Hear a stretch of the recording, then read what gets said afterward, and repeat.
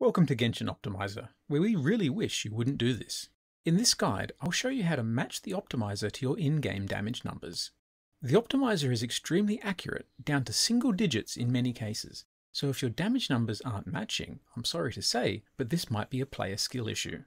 If you haven't seen our guides on setting up a new character, adding weapons or external buffs, please watch these first as they're paramount in allowing the optimizer to do its job.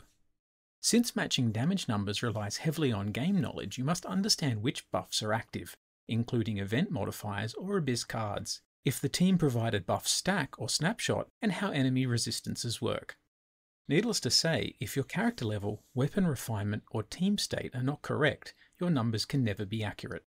For this reason, it can be a good idea to also compare your in-game stats to the optimizer, since this can highlight problem areas. Also, the optimizer defaults to average damage in its calculations, which takes the chance of a critical hit happening into consideration, so make sure you're looking at the non-crit or critical hit numbers. And while it's common to optimize for the ideal buff situation, you don't always achieve this in-game, such as picking up Guoba's Chili, stacking Eula's Lightfall Sword, or accumulating Raiden's Resolve stacks. If you're taking advantage of buffs from teammates that scale from their builds or conditional states, make sure these are also accurate to in-game. Because the amount of damage enemies take scales off their level, defense, and resistance to certain elements, you must correctly configure these. You can access this by expanding the enemy level UI element. If you are unsure what the resistances are, you can check the wiki page to find out. Keep in mind that some enemies change their resistance based on certain phases or triggers during a fight.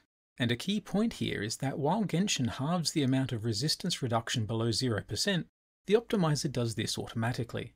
For example, say an enemy has a base physical resistance of 10%, but during the fight they receive a 50% resistance drop. Boom! 10 minus 50 is negative 40. Quick maths. Enter this value and the optimizer will do the rest.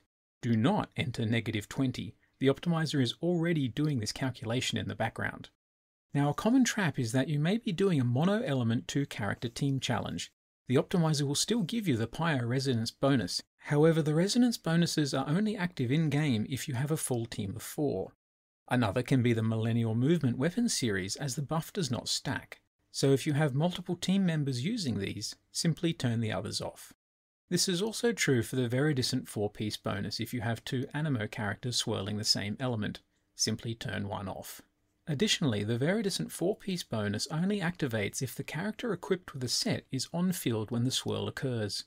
If you still cannot get your numbers to match, you'll have to remove as many buffs as possible until it does, then add them back one by one.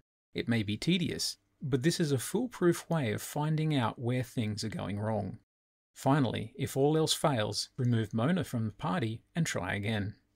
I hope this guide was helpful, and if you have further questions, don't hesitate to join our Discord community to ask for assistance.